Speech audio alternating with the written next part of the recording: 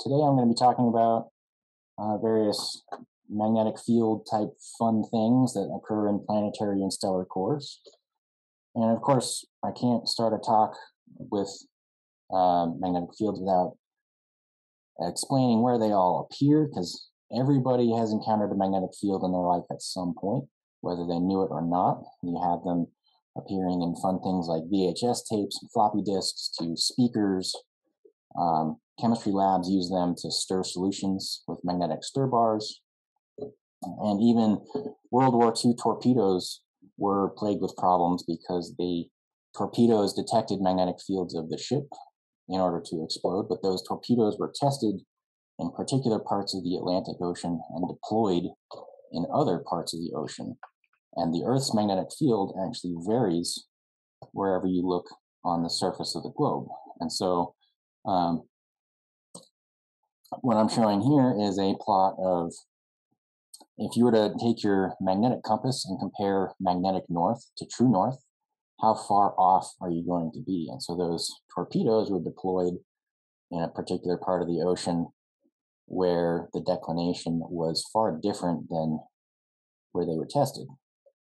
This feature of the Earth's magnetic field also has important implications for navigating, especially in a maritime environment.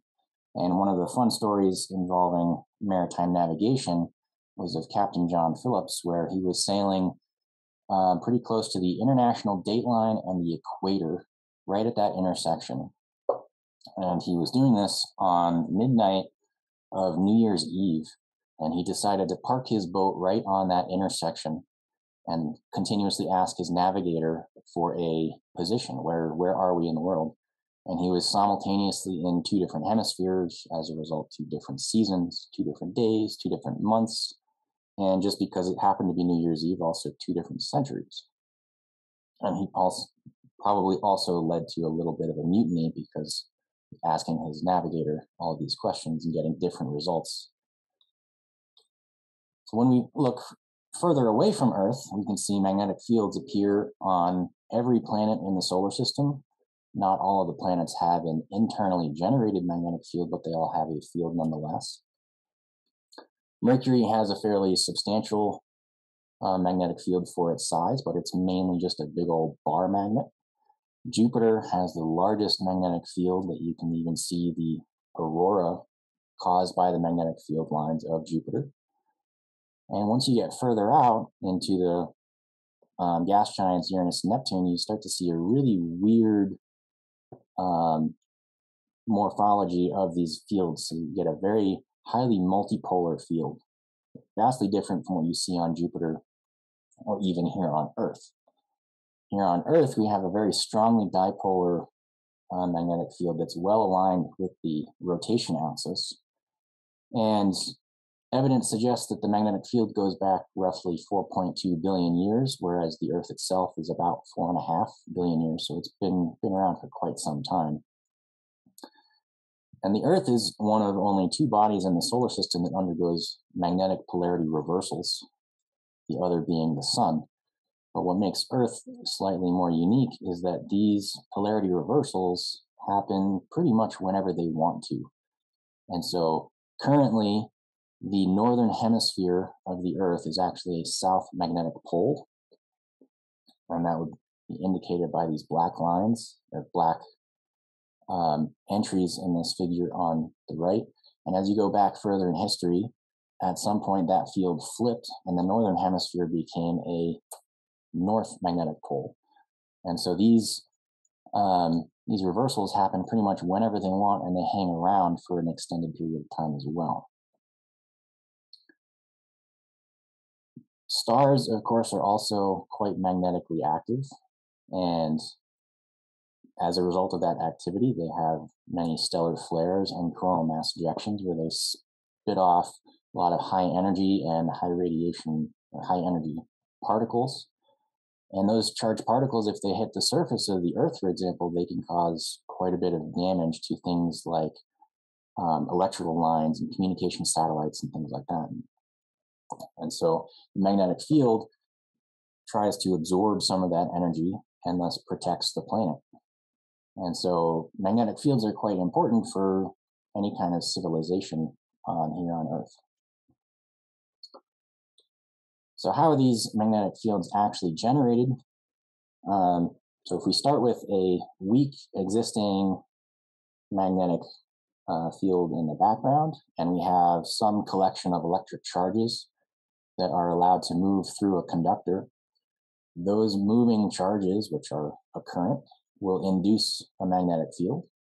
And if that induced magnetic field is constructive in a way so it adds to increase the background magnetic field, then you're growing that magnetic field, and that can act on more charges through the Lorentz force, creating a larger current, inducing more magnetic field. And so you get this feedback loop, this positive feedback loop, where you're continuously increasing the magnetic field. And you're ultimately just converting kinetic energy of the charged particles into magnetic energy. So it's a giant conversion process. And this is not a new idea. This was actually first done when the field of electricity and magnetism was in its infancy back in the 1860s. But that idea of a dynamo was not applied to stellar and planetary type systems until shortly after World War I. So how does this work in an actual setting? Planets and stars actually form in a quite similar way. You start with a giant cloud of gas and dust, and once you get enough mass collected, that cloud is going to collapse under its own gravity. As that collapse continues, the core is going to compress and heat up, and that's going to generate a plasma where you have ionized particles hanging around. And of course, any kind of rotation that existed in this cloud before the collapse happened will just get amplified during the collapse due to angular momentum conservation. This is the exact same process that happens when a figure skater starts to spin and they pull their arms in closer. They start to spin a lot faster. And so it's that rotation that allows that plasma to move. So now you have charged particles moving around. That's going to create a current and therefore a magnetic field. And one of the cool things is that we can actually observe some of these happening out in nature. So on the right is a picture of a protoplanetary disk. So right at the center of that is going to be a new star, and the spiral arms are where the planets are going to form eventually. In terms of observations, what do we see in terms of these dynamos? And we really only have extensive data on 3 bodies in the solar system: Earth, Jupiter, and the Sun. I'm only showing Earth and Jupiter here. And on the right, there is a power spectrum, so how much energy is stored in the magnetic field at a given spatial scale. So the harmonic degree, you can think of that as a spatial frequency, where low numbers indicate very large scales, and high numbers are very small scale features. Both Jupiter and the Earth have a very large dipole component, so we would call them dipolar fields. Jupiter only goes out to about a harmonic degree of about 10. Earth only goes out to 13. And I should say that we can measure Earth's magnetic field out to far larger than 13, but only up to L13 can we take that magnetic field measurement and attribute it to magnetic field that is generated by the interior core of the Earth versus crustal anomalies. And that would be things like a giant hunk of iron that's hanging out in the crust. If you were to measure from a satellite what the magnetic field distribution looks like, beyond a harmonic degree of 13, you wouldn't be able to tell if that magnetic field originated from a crustal anomaly or from the Earth's dynamo. And so this is kind of very limiting in terms of what we know about the Earth's interior magnetic field that's generated by the dynamo process. And so this spatial frequency of 13 actually corresponds to about 2,900 kilometers. To put that into perspective, that's about the distance between Boston and Denver, so about 2/3 of the United States. There's a lot going on in those 2/3, and so we really don't know the fine scale structure of Earth's magnetic field that is internally generated. And this is where models can really come into play. And so to model these systems, we think about a lot of conservation equations. There's conservation of mass, which gives us one equation. There's conservation of energy that handles how heat is transferred throughout the system.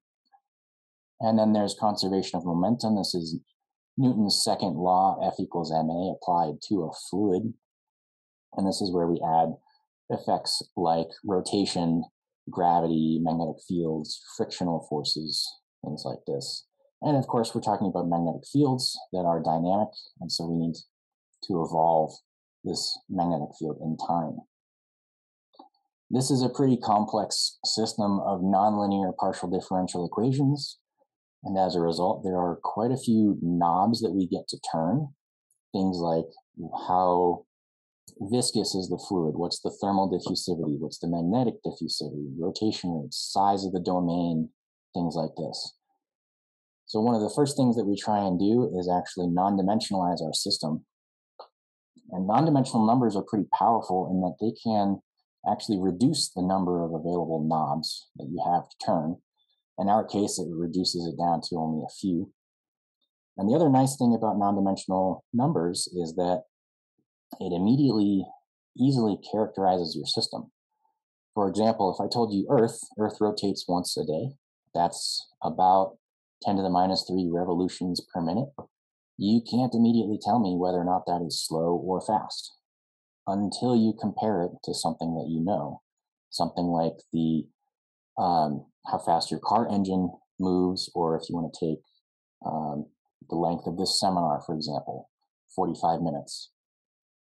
At the second you make that comparison, you have built a non-dimensional number and characterized the Earth. The three numbers that I will talk about in this work are the magnetic Prandtl number, the Rayleigh number, and the Ekman number. The Rayleigh number really just tells you how vigorous is the convection in the system. And the Ekman number, you can think of that as a non-dimensional rotation rate. So smaller Ekman numbers means a very fast rotation. So with these simulations, ideally you would say, what are these non-dimensional parameters for my system? And immediately plug it into your simulation and go on your merry way. However, the parameters that we get for something like the Earth and the Sun are quite extreme to what is available to simulations right now. So what I'm showing under that simulations column is what is available to current global direct numerical simulations. The reason behind this is that computers work on a discrete grid of points. They're not continuous. And so this convection happens on a scale, a length scale, that goes like Ekman to the 1/3. So if you were to decrease the Ekman number, the convective spatial scale would also decrease.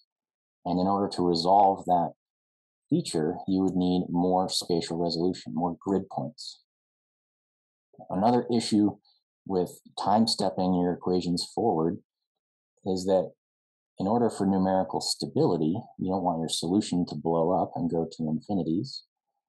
You need to be able to resolve the fastest signal in your system. And so that means using time steps of on the order of about 1/10 that of the Ekman number. And so if you're trying to simulate, say, 15 billion years, then that would require something like 1 trillion time steps or even more. And of course, that depends on your non-dimensionalizations and the sizes of your time steps and things like that. But the smaller your time step, the more steps you need to take. Each step is quite computationally intensive, and so this becomes a very limiting factor. To show this in a slightly different way, this figure was made 7 years ago, but these boundaries are still pretty accurate. And so down here in this bottom right corner, we see direct numerical simulations and even laboratory experiments. They can't go very turbulent or very fast rotating, whereas the core of the Earth is way up here in this top left corner. So we have quite a ways to go before we can connect results from one corner to results in another corner. And that's actually quite a big hurdle. And so how do we connect our simulations to the core? I'm going to touch on that a little bit later. And so in terms of looking at what is actually happening in the core of the Earth, we can't actually directly measure anything in the core of the Earth, such as forces. And so the sizes of these forces is actually quite debated.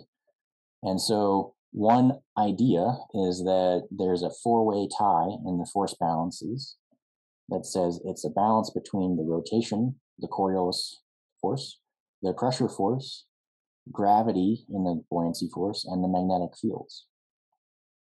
Another idea says that it's actually only a two-way balance, where you have Coriolis and pressure duking it out, and the Lorentz force would actually be a weaker effect. And of course, what forces are important at any given time directly influences the dynamics of your system. If you think about a parachuter, before they deploy their parachute, air resistance may or may not be important. And it's those dynamics of the system that directly influence what kind of observables you get to see. And so one of those observables that is easiest to observe is actually the dipole magnetic field, because it's the largest scale. And so a study from about 2002 did a suite of numerical simulations where in black they plotted the magnetic energy, and this would be the total magnetic energy, so it includes both small scale features and large scale features. And then they also split out the dipolar magnetic energy, which I've highlighted here in red, and this would be more like the large scale features. And there's something weird going on here.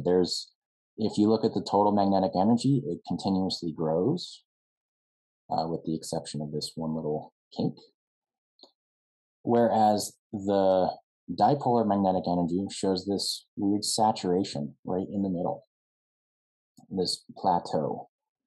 And so the question becomes, is this saturation actually a robust feature of these rapidly rotating dynamo systems? And what kind of controls this? What force balances could be developing in this system? And so the way we do this is that this saturation occurs over a range in Rayleigh numbers, so we have to include multiple different Rayleigh numbers.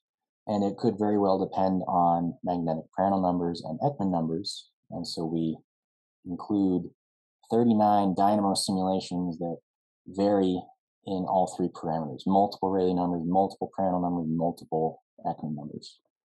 And of course, we can't access the true parameter values of the Earth system that we would like. And so we try and find trends of our parameters and see how those trends could potentially be extrapolated to more extreme parameter values. And I keep talking about large scales and small scales. And so when we talk about doing the analysis, it would be quite nice to include some kind of decomposition where we can quantify what we mean by large scale or small scale. And we do that by taking any variable that we have in the system, either the magnetic field or the velocities, and we decompose that variable into a mean and fluctuations about that mean. And there are many different choices that you can use for that mean. We happen to just use an average over longitude. So when we do this, we get to make some pretty pictures. This is a 3D volume rendering of the radial velocity at a particular point in time. So there's no averaging to speak of. This is a fairly moderate Ekman number, so it's a quote-unquote slow rotator. And you can see a lot of different features in this picture. There's a lot of structure to the flow. And of course, this is only one field. This is only one component of the velocity. This is only at one instant in time, and this is also only one simulation. So you're kind of looking through a very, very focused lens at these simulations when you do this. And so one thing that you can do is take a single simulation like this, compute a volume average over the entire domain, and then now you get one number at the end. And so if you remember those 2002 results, we're talking about magnetic energies as a function of Rayleigh number. And they showed an increase in the magnetic energy, a saturation, followed by a decrease. So these red circles are the exact same data that we recomputed of that 2002 study. So that was sort of our verification that we're actually seeing the same result. And once we were happy that we were seeing the same result with using their parameters, we could extend their parameters to smaller Ekman numbers and use different magnetic Prandtl numbers. So in this plot, we're showing the mean magnetic energy, so the energy stored in the large scale magnetic field. And the different symbols indicate different Ekman numbers, different rotation rates. So as you go smaller in Ekman number, you're going further up in energies, but also you're rotating a lot faster. And so these magnetic energies show a saturation for every Ekman number that we included in our study here. And so this is almost definitely a robust feature of rapidly rotating dynamos. We can take a look at these results in a slightly different way. If we, instead of plotting the total magnetic energy, we instead plot sort of an RMS magnetic field, and we restrict the data to just the data that's in the saturated regime. And we're also going to switch it up and use a different measure of the rotation. And we're going to use the Rossby number, which is just how important is the inertia compared to the Coriolis. You can think of that as a measure of rotation. Smaller Rossby numbers means faster rotation. And the data that we're showing here is this magnetic field as a function of rotation. This is kind of like magnetic activity as a function of rotation. And this data is very well collapsed. There's only a factor of 2 or so between all of our simulations here. Why did I even try this? Back in the early 2000s, there was a study that looked at a bunch of different stars. And so these are all different stellar types, different types of stars, different ages of stars. And they plotted a proxy for magnetic activity as a function of Rossby number. And if you ignore this diagonal part on the bottom right and only focus on this part of the left part of their graph, their data also shows a saturation as a function of Rossby number. So this is telling us that the simulation that we ran and the data that was used in this 2003 study could be dynamically similar in that they show similar force balances. This is not a one-to-one comparison. There's a lot of work that still needs to be done to make sure that this is done correctly. But it's a promising looking result. So talking about force balances are just a giant tug of war between all the different features in a simulation, and they can occur in different regions. If you think about the polar regions versus the equatorial regions versus boundary layers, and they can be in different directions, like gravity has a preferred direction, magnetic fields not so much. And these force balances can occur on different levels in the dynamic system. And so to explain that a little further, if we think about trying to quantify what is a primary force balance in a system that has multiple different forces, we're going to try and do something similar to a Taylor expansion. So our 0th order estimate, we're just going to take the 3 strongest forces, and we're going to say buoyancy is balanced by Coriolis and pressure. But of course, as with the Taylor expansion, this is not exact. There's some discrepancy in this balance, and that discrepancy is going to be balanced by another force, a higher order force. In this case, it would be the Lorentz force. And just with the Taylor expansion, going out one more order may not be exact. And so the Lorentz force and the discrepancy from the previous force don't exactly match either. So you go down one more step, and this is where everything starts to become quite important. And so this approach really only works if you have forces that are quite large compared to other forces. For example, this 0th order balance has forces on the order of 1,000, and their discrepancy is about an order of magnitude smaller. If, for example, the Lorentz force was, say, somewhere in the middle, like 500, it would be a little bit harder to do this kind of a decomposition. So we can apply this to our data by taking a particular point in space and saying, what are the forces doing as a function of time? There's no averaging of any kind. It's just the point in space is far removed from any boundary layers or special points in the domain, like the polar regions or the tangent cylinders.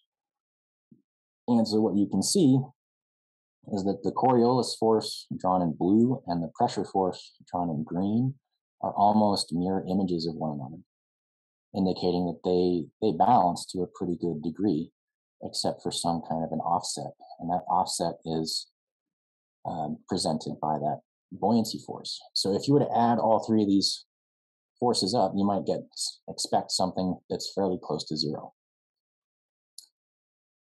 And so this is what you would consider the primary force balance in the system in this particular direction, the radial direction. If we take all three of those forces and add them together, just like I said before, that discrepancy in the previous order is exactly matched by the Lorentz force. And so this is sort of the first appearance of the Lorentz force in this direction, indicating that the Lorentz force is quite weak compared to the other forces and therefore a higher order effect. And of course, we can do the exact same thing in the zonal direction, although there aren't as many forces to worry about. And so the primary force balance that you get actually does involve the Lorentz force. And so this is the first appearance of the Lorentz force in the primary leading order force balance, but it only shows up in a single coordinate direction. And of course, if we do the same kind of thing that we did before, where we look at the discrepancy in that force and compare it to everything else, this is where every force becomes important, and it's a little bit messier to interpret in terms of this Taylor expansion idea. We can look at this data in a slightly different way, where instead of looking at a particular point in time, we take a full domain average, in this case an RMS volume average of all of these forces. And what you see is these three Coriolis, pressure, and buoyancy forces still at top of the line, most important forces. And if you compute this thermal wind balance, where you add all three of those forces together and then do your volume average, that thermal wind balance lies directly on top of the Lorentz force, which might be a little hard to see in this plot. But this is just indicating the same thing that those instantaneous plots did before, is that the Lorentz force is a higher order force in the radial direction. And then you get down to this even higher orders where all the other forces become important. And I'll point out also here that the viscous force down at the bottom, it's nice to see that it's on the bottom and that we don't have viscously dominated simulations, but there's a definitive trend in the viscous force with Ekman number. And so if you were to extrapolate these results to smaller Ekman numbers, you would expect the viscous force to potentially play a non-negligible role. And of course, we do the exact same thing in the zonal force direction. And we see very similar trends where Coriolis and Lorentz force are now the leading order force balances. And every other force in this direction becomes a higher order effect. And so since the Lorentz force since the Lorentz force only appears in the leading order in this particular direction and is balanced by the Coriolis force, the large scale magnetic force is really balanced by the meridional circulation. So within a given simulation, it's really the meridional circulation that's controlling how large that large scale magnetic field can grow. And we see a similar trend with the viscous force, whereas as we go to smaller and smaller Ekman numbers, the viscous force plays a more important role, or could potentially play a more important role. So I want to come back to this figure quickly, in that these simulations are quite expensive to run. And so usually when you're given time, you have to choose where to use that time. And it's a giant optimization problem. And remember, we're always ultimately trying to extend our results down to a different part of the parameter space. And so there are, generally speaking, a few different ways we can go about doing that. Usually when you get an allocation on a supercomputer, you're given a finite number of computing hours, CPU hours, node hours, something like that. And you can spend those hours running a couple single type simulations where you choose the most accurate or extreme parameters that you can afford, the smallest Ekman number, the highest Rayleigh number, or something like that. And you end up using all of your time on a couple simulations. Another approach is to run a full suite of more moderate parameters in a parameter study and see where those trends lead. I'm not going to advocate one over the other. This work that I presented earlier happens to use the parameter study approach, but in either case, you have to use computing time. And so if you can find a way to reduce the amount of time spent computing, you can be much more efficient in your research efforts. You can either save computing time and do more simulations, or save computing time and do more intense post-processing steps. Either way, you're not spending all of your time just waiting for a simulation to finish. And so, moving on to sort of the current development plans for Rayleigh, how are we actually making that happen? The new systems that are coming online, a lot of the supercomputer systems are making use of graphics cards and coprocessor type architectures. The figure on the right here was taken from the top 500 list that was published back in November. And it shows that 30% of those top 500 computers made use of a graphics card of some kind, or a coprocessor of some kind, something that's not purely a CPU.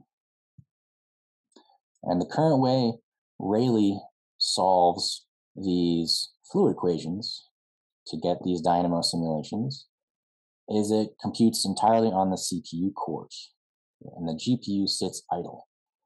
And so if we can make use of that GPU, we would be more efficient in using the actual full node that we have access to.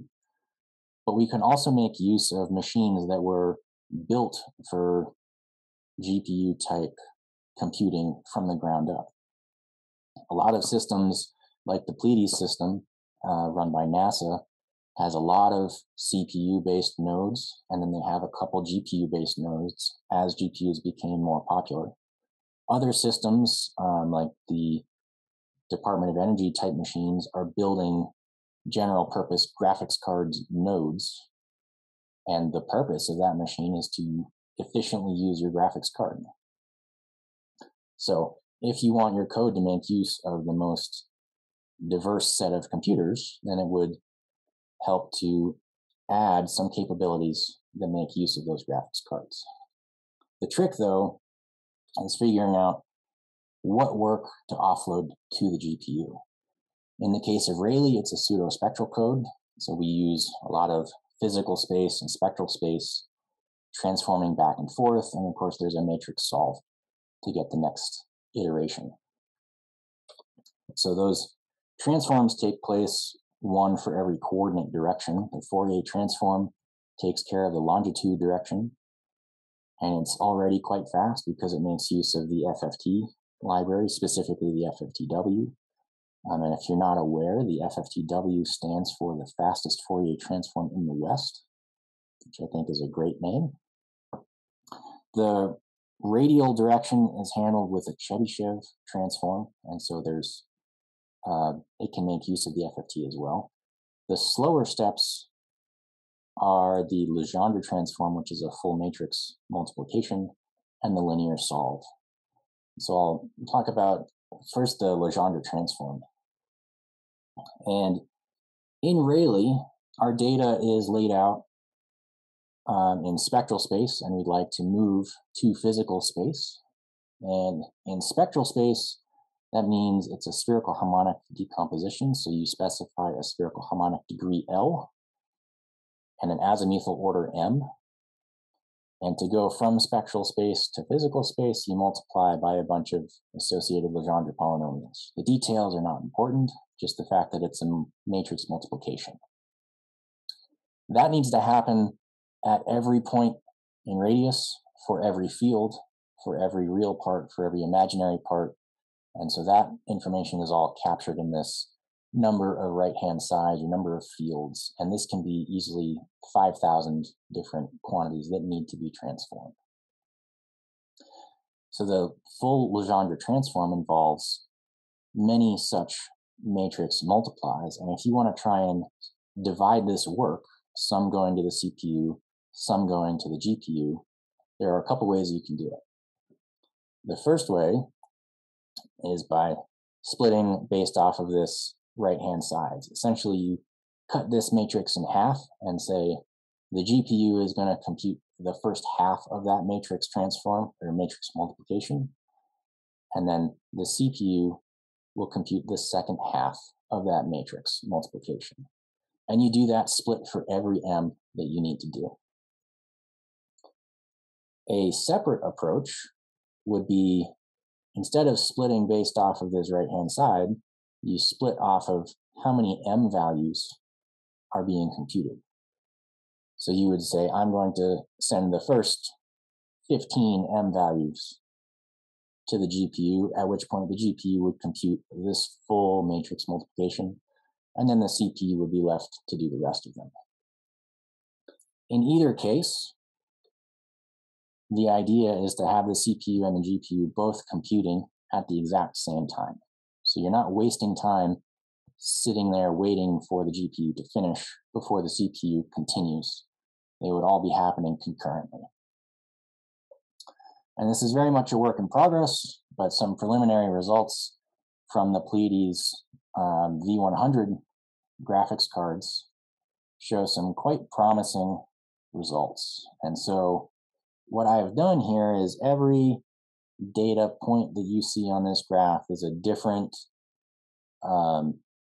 simulation where I've thrown different amounts of work onto the GPU. And I've only done I'm only showing data for the m equals 0 mode, so this would be the most extreme matrix multiplication that you would have to do within a particular simulation. And for these smaller resolutions, you see that there's very little gain from sending any amount of work to the GPU, because a pure CPU simulation is faster by sometimes a factor of 10, sometimes only a factor of 2.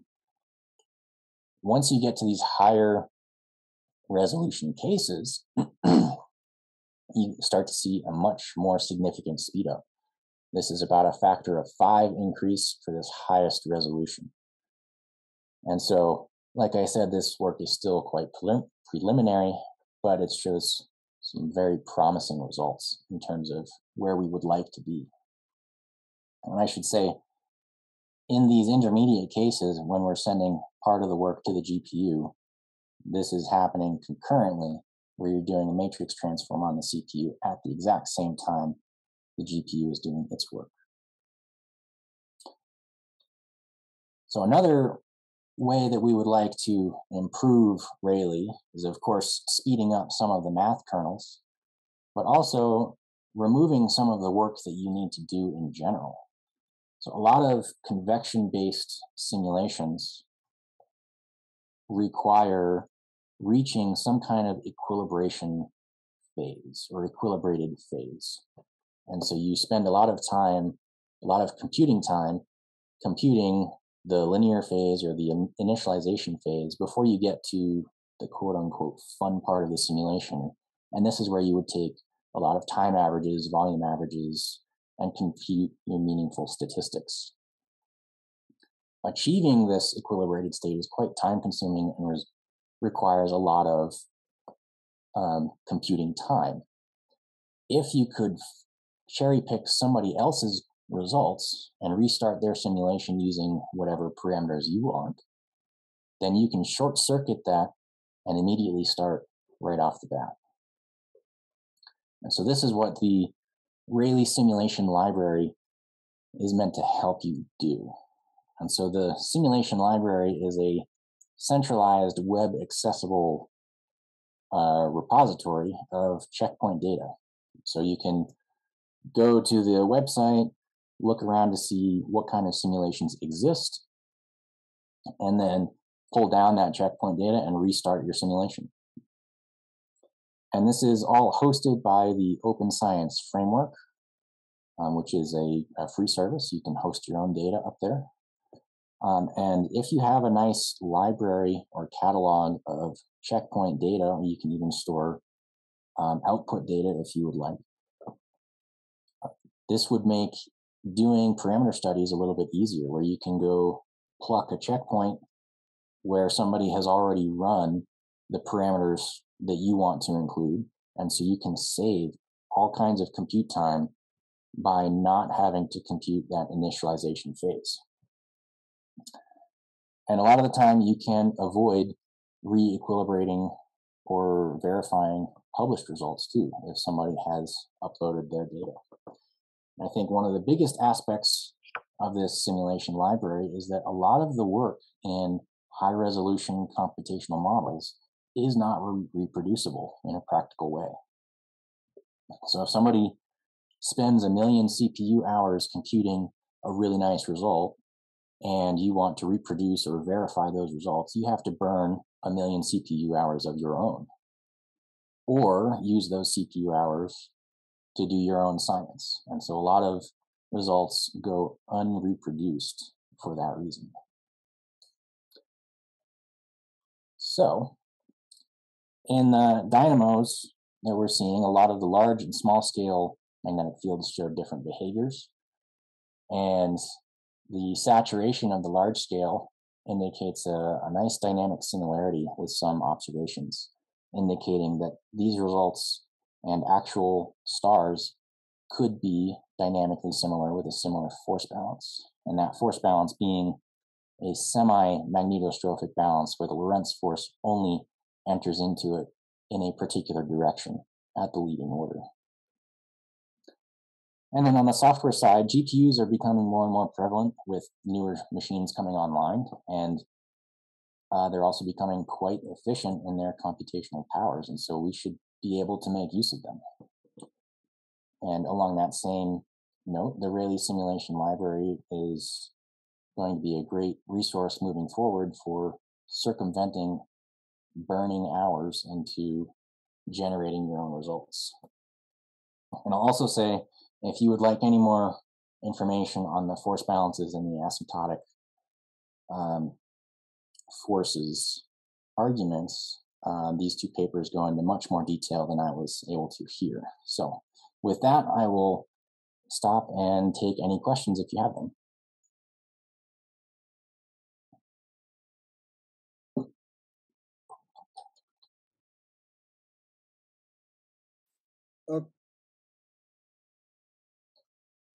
Is there no question? Can I ask? Sorry, I apologize. Can you hear me? Yeah. Yeah, so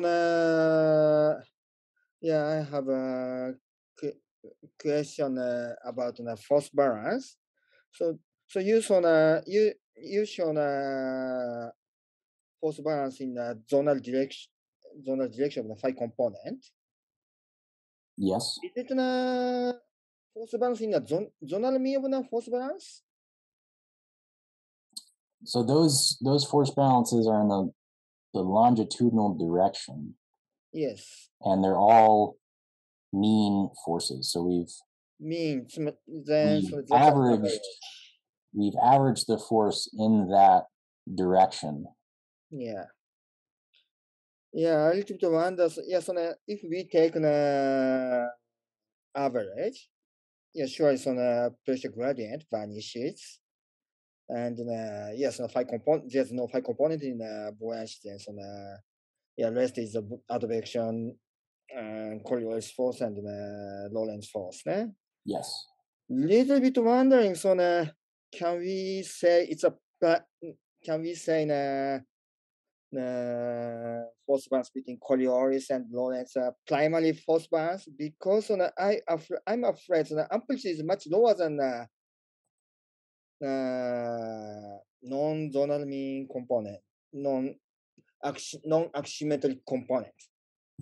Yes, the zonal forces are much smaller than the radial forces. Yeah. And even the theta forces, the colatitudinal direction.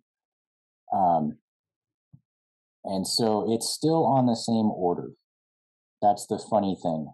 The two papers listed there go into a lot of details about those scaling relations in particular, and deriving that scaling relation. And so yes, it is we would argue that it is still a primary force balance, although nothing says that those forces need to have the same magnitude in different directions to be considered primary balances. Okay. Oh, thanks. Yeah. Still, yeah. I'm keep thinking. I'm keep. Yeah. I'm keep thinking if we can do say it. Thanks.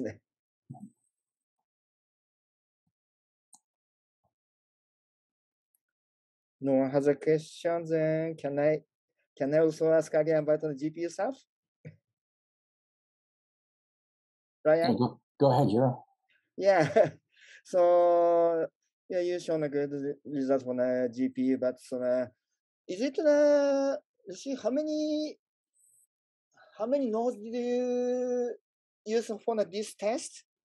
So these GPU tests are, I guess, what you would consider serial in that there is no Yeah. MPI involved at all. Okay, then so how many radial grid not grid radial grid are there, no? It would have been Lmax plus 1/2. So for the Lmax 511 case would have had 256, and the Lmax 255 would have had 128 grid points in the radial direction. Okay, you also changed the number of the radial grid, no? That I didn't play with too much. No, the radial direction doesn't terribly impact the Legendre transform. Yeah. The larger issue is the number of theta grid points. Of course, you're transforming more things with more radial grid points, but yes. Okay, thanks. And yeah, probably my last question for the GPU is on yeah, usually GPU has better performance with more than Lmax equal 512. yep. Does it fit in actual productive run? So I wonder in a productive run yes on each node does have the whole 512 mode, ne? 512 degrees, ne? Right. What I'm showing is an absolute worst case scenario. And so a lot of the GPUs are going to have on the order of 5 to 10 or even more gigabytes of memory. So they can store pretty big quantities. Okay. Right, but I have not done the MPI aspect, so this is not a distributed type problem as of yet. All right, thanks.